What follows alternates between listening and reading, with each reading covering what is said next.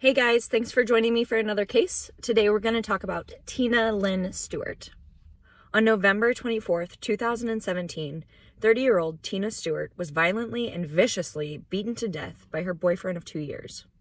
The attack on Tina was so brutal that her boyfriend had compound fractures on at least one, if not both, of his hands. And you guys will never believe, actually you might on this channel, you might believe, the shocking sentence that he got for this horrific crime. So let's get into Tina's story. Tina Lynn Stewart was born in Fort Worth, Texas on July 28, 1987. At some point, she moved to Washington. I'm unsure why or when she did that. But either way, her family loved her very much. Her parents said that she was a super daughter. And then when she became an adult, they nicknamed her Super Tina. And she always had a way of turning her mom's day around. Tina was vivacious and loving. She attended Lewis and Clark High School in Spokane, Washington, and Spokane Community College after she graduated. She went on to get her early childhood education degree, and soon she got a job as a daycare teacher. Her ultimate dream was to work at Children's Garden Daycare. Although she was never married, Tina had two beautiful children, a son and a daughter, with a man that she had known since she was a bubbly 11-year-old. She even worked 2 jobs just to provide for them. Her life and her hobbies all revolved around kids. She was a Christian and she showed love to everybody. Sometimes when she would get off work after a long shift, she'd rush home to make peanut butter and jelly sandwiches just so that she could go pass them out to the homeless before she had to pick up her kids from school. Tina was an incredibly kind person who touched many lives. Her family called her Tina the Tiny Tornado, a ball of energy who didn't take anything from anybody. Sometime in 2015, Tina started dating a guy, and it seemed like the relationship was okay for a while, but it didn't end that way. Just 2 years later, during the holiday season of 2017, things took a turn for the worse. Tina was going to be very busy that Thanksgiving. They had a lot of plans. The day before the holiday, her family came over and celebrated with her, and they would actually go on to say that this was one of the best holiday celebrations that their family has ever had. And the following day, Tina and her boyfriend went to Newman Lake, Washington to spend the day with his father. First of all, I don't know where the children were. I'm just going to throw that out there. Second of all, sometime throughout the day, the couple got extremely intoxicated.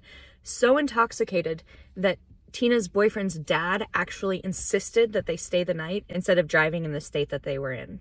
And they agreed. And his dad went to bed around 11 p.m. I'm assuming it was sometime after he went to bed that Tina and her boyfriend started arguing. Tina's boyfriend would later go on to recall that the fight wasn't physical until they got upstairs, although they moved throughout the entire 3 stories of the house during this argument. Tina's boyfriend's dad does recall hearing noises that night and being woken up by them, but he wasn't sure what was going on. He couldn't tell if they were happy and laughing or if they were arguing. Tina's boyfriend said that during the argument, he shoved Tina and caused her to fall.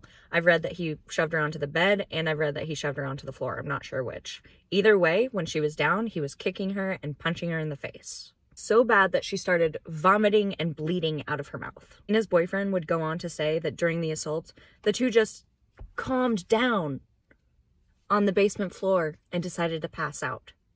He proceeded to wake up 3 times that night while Tina was lying next to him. The first time was at 4 a.m. He woke up, he looked over, Tina was unresponsive with vomit and blood pouring out of her mouth. He leaned over, he wiped her face off, he cleaned up the area, and he went back to bed. The second time he woke up was at 6, and it was a very similar situation. He turned over, looked at Tina, she was unresponsive and had blood and vomit coming out of her mouth. He once again leaned over, wiped her face, cleaned up the area, and went back to bed. The third time he woke up was at 8 a.m. He started panicking. He called his mom, and she was like, "You need to call 911. So he hung up, called 911, said that there was a woman on the premises with unknown medical issues. And as he's making this call, pacing around the driveway outside, his dad comes out and sees what's going on.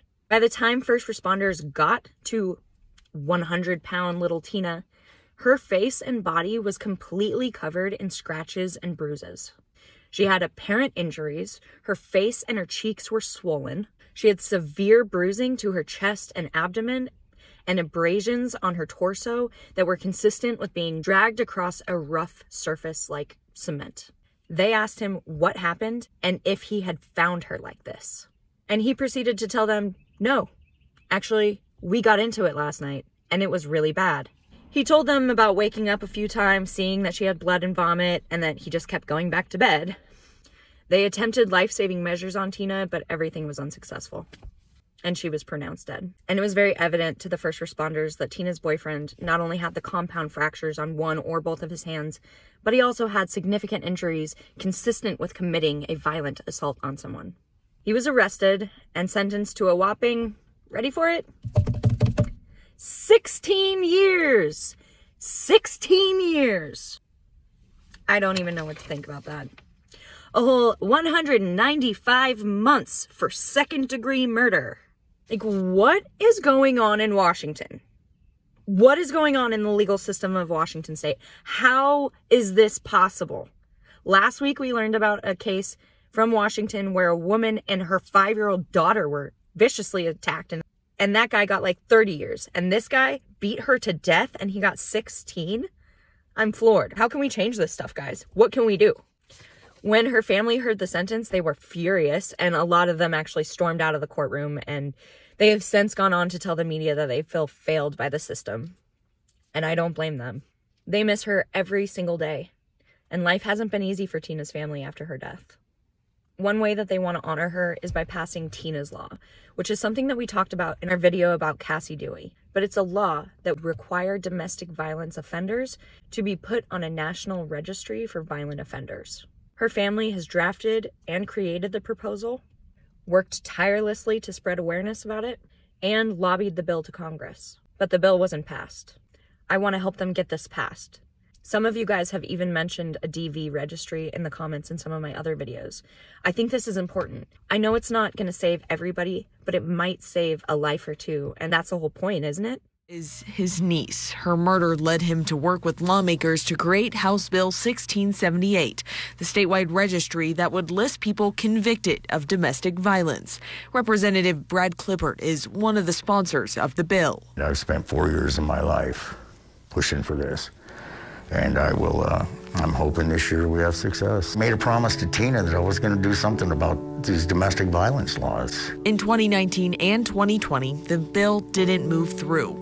Estes cites current state code that allows anyone to access certain records and increase of DV cases as reason to pass this bill. We already have the laws on the books. Why not put them on a registry where people can look themselves? Estes is hopeful for 2022 being the year Tina's Law is passed. Tina's remembered as a beautiful, kind, loving, fun, hard-working woman with a profound love for her children. And she will go on to impact many lives, especially if we can get this law passed. All right. Thank you guys so much for listening to Tina's story. Just so you guys know, I do ask the victims for permission and for guidance when I make these videos. And I also don't use the perpetrator's name because I feel like the story is about the victim and not the perpetrator. All right, you guys stay safe out there. Thanks for joining me for Tina's case.